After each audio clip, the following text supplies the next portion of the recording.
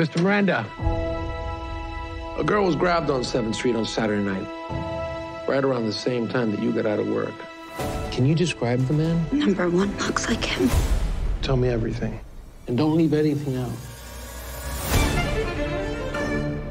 I'm testifying. Are you sure about this? All rise. I don't want to see you become damaged goods. It's not just for me. The prosecution calls Patricia Ann Shumway. What about the next girl? Promise I'm going to put this guy in jail for a long time. The jury has found you guilty as charged. Hello, Ernest. John Flynn. Can you get me out of here? I believe I can. Aren't you going to ask me if I'm guilty? I'm far more interested in why you signed that confession. I know what you're trying to do. A man's as guilty as sin. The issue is whether this defendant's confession should have been allowed in evidence. It was coercion, plain and simple. There was not an attorney present. Don't make him the face of your crusade. What about Miranda's victim?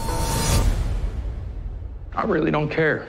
Objection, Your Honor. Your Honor, you must stop this! You must stop this now! The cases before us raise questions. What if they say he's not guilty? The Supreme Court might make us retry him. The whole world wants nothing but to take from us. Miranda did not request counsel, therefore, we reverse. And being locked away is the only thing that lets me sleep at night.